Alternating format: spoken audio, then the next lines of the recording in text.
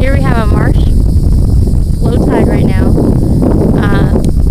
The water's filling in the marsh and is leaving the ocean. So it's low tide for the ocean, sort of like high tide for the marsh. And in these grasses, there's a ton of life in the grasses. Babies, baby fish, baby shrimp, baby crabs, everything. And this water, even though it doesn't look very clean, it is probably one of the cleanest places in the world because of the marsh. The marsh acts like a sponge to filter all the little debris out. So it keeps the water clean and provides a nice little hatchery and breeding ground for a lot of different kinds of animals.